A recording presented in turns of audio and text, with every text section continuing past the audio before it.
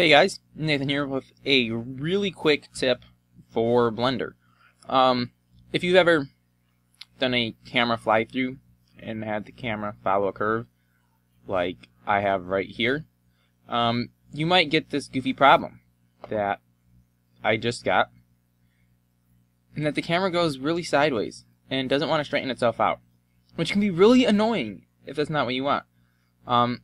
And I spent probably about 10-15 minutes trying to fix this, and I found the solution. It's actually really simple.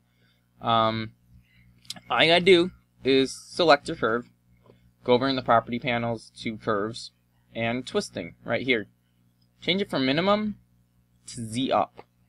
Then, switching back to the camera mode, our camera now, for the most part, always points directly up on the Z. It looks like we're off by a few degrees right there. Potentially still a few degrees off here, but it's way more straight than it was before. So, if you have the problem, all you have to do is change your twisting from a minimum to Z up. And that's all there is to it. And that'll fix the problem. And you can get back on your merry way of making cool fly-throughs. So, there you have it. Quick tip for Blender. Thanks for watching.